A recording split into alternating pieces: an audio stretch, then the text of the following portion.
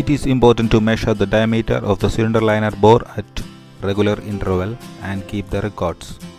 Check the bore is within the wear limit. The measurements for both diameters of transverse and longitudinal direction should be taken at 3 points of the cylinder liner. When measuring, the temperatures of bore gauge and the cylinder liner should be same. If the diameters of the cylinder liner bore are not within the wear limit during the measuring, be sure to hone the bore of cylinder liner. For values, check to the instruction manual. This is the template supplied by engine manufacturer. In these 3 points are already given in which the gauge has to be placed and the measurement of cylinder diameter to be taken. This is the gauge which is used to measure the cylinder diameter. Basically, this is a micrometer. Like this, the gauge is placed in forward up direction and both starboard direction. The measurements of all the 3 points is taken.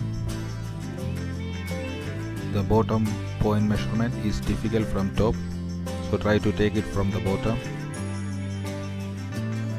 There are chances of gauge fall to sump if not holding properly.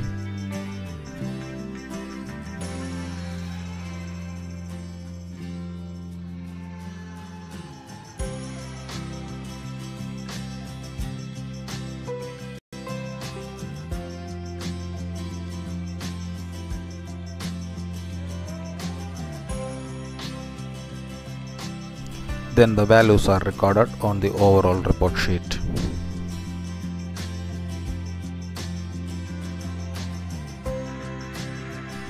We need to take measurements in 4 different positions.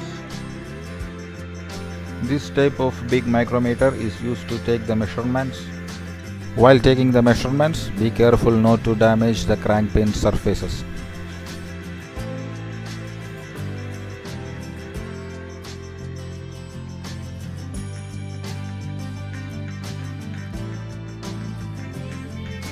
Take the measurements in 4 different positions and check the values.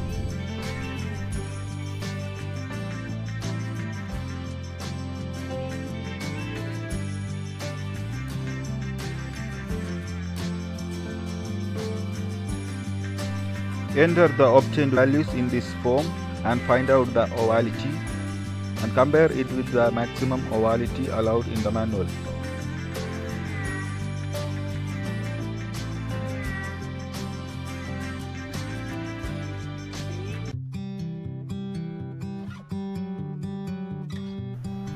For checking the ovality of connecting rod, the connecting rod palm nuts and bottom bearing nuts has to be tied to full torque without the bearings. The measurements has to be taken in 5 positions: A, B, C, D and E.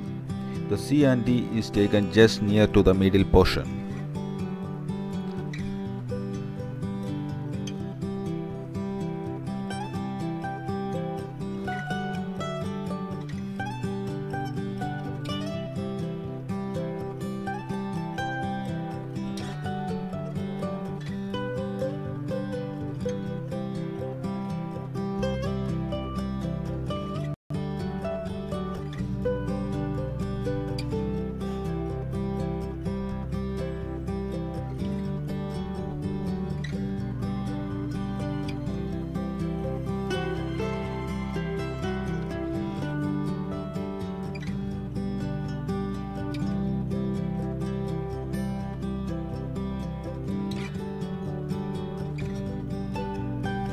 After that, the values are entered in the prescribed form.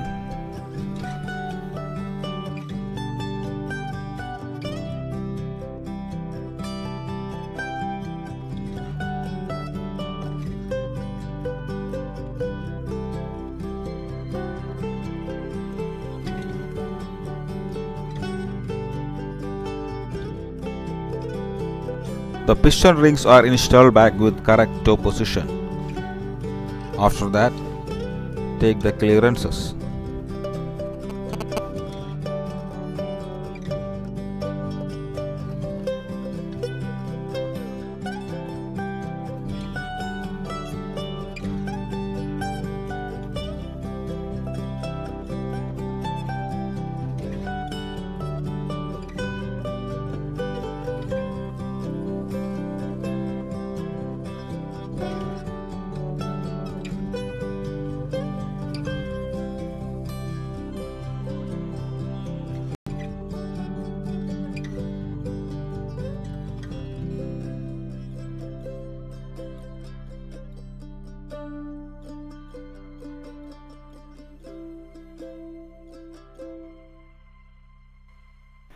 Piston pin clearances are measured and values are entered.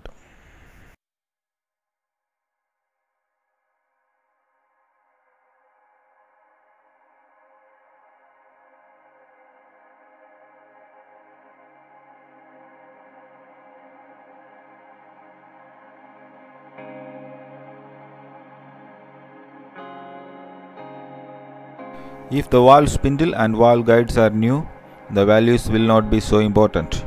But if you are using the same parts, find out the values, and if exceeding the limit, change with new one.